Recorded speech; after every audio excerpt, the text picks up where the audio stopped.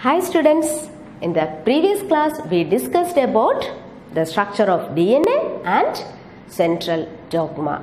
Do you remember what is central dogma?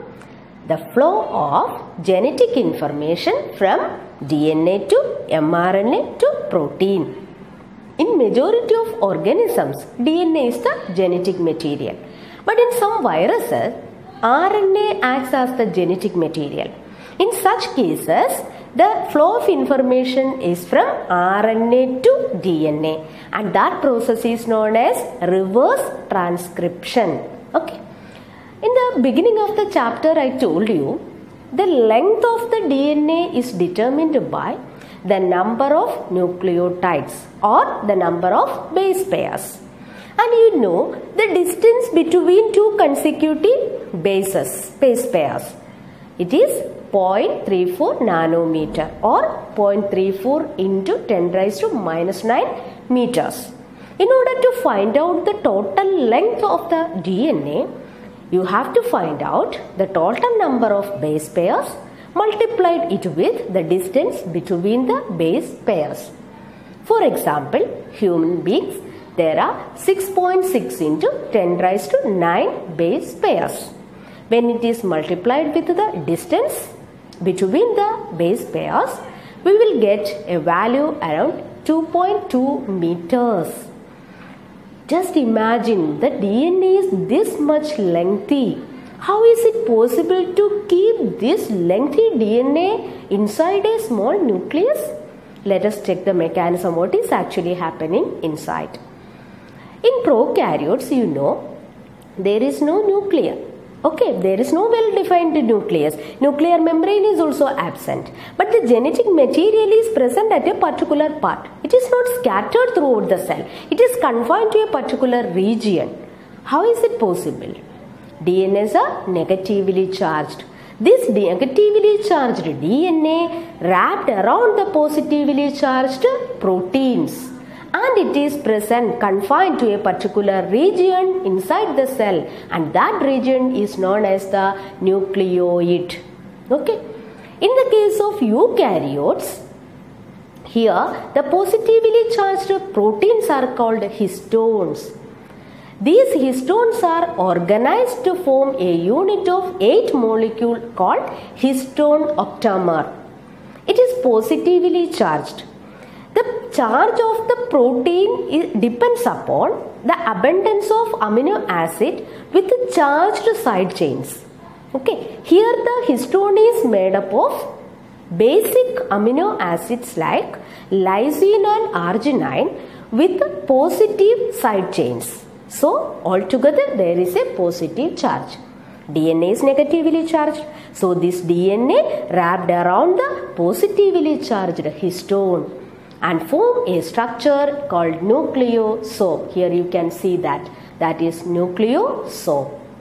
And these nucleosomes, there are around 200 base pairs of DNA helix in a typical nucleosome. And when we look through the microscope, we can see these structures, okay, as a beads on a string-like structure. Because you know the chromatin, these nucleosomes to form a structure called a chromatin, the colored bodies inside the nucleus. Clear?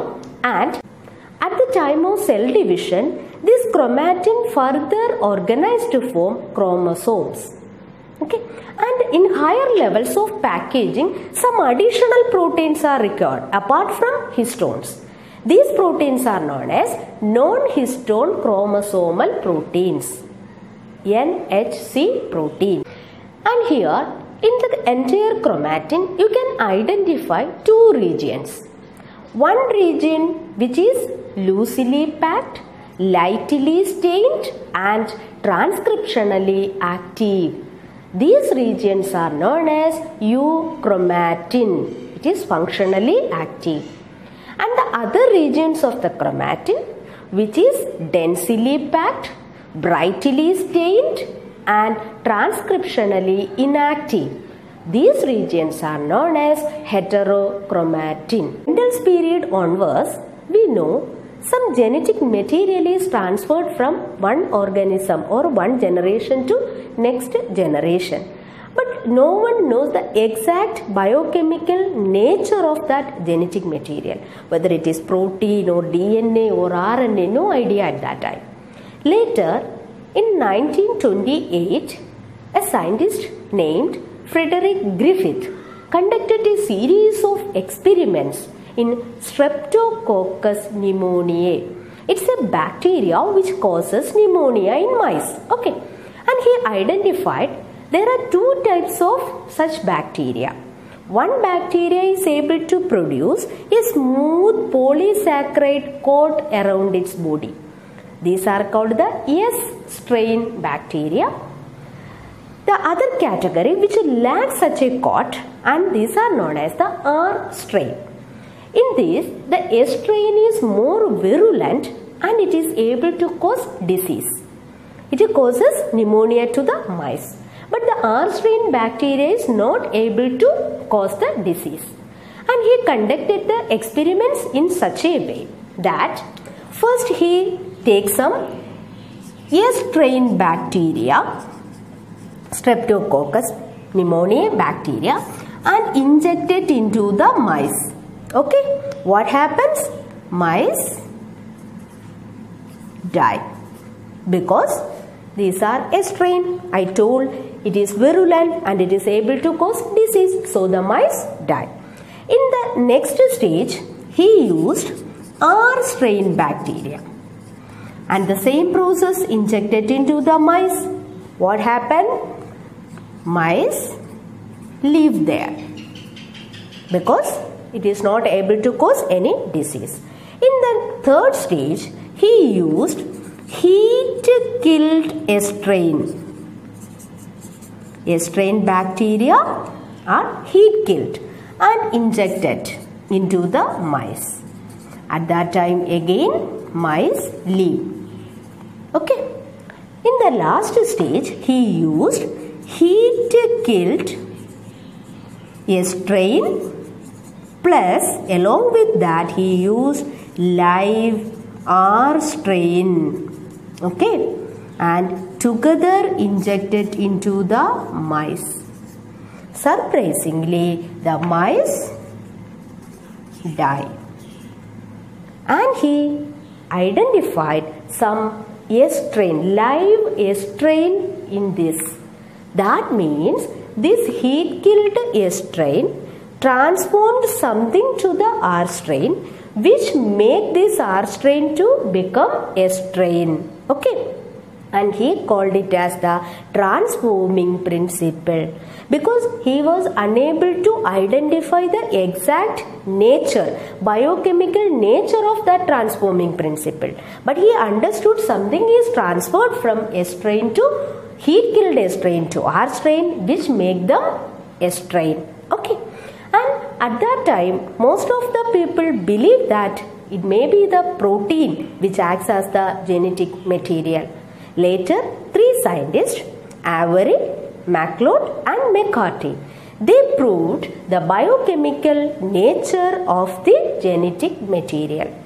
They purified the chemicals from this heat-killed S strain and identified which one is responsible for converting the R strain to S strain. Okay, so that extract, that purified chemicals include proteins, RNA and DNA. Okay, first they used some protease enzyme. Protease means the enzyme which digests proteins. So all the proteins are removed from this. Then they checked. So again the R strain become S strain. Okay, that means it is not the protein which is responsible for this transformation.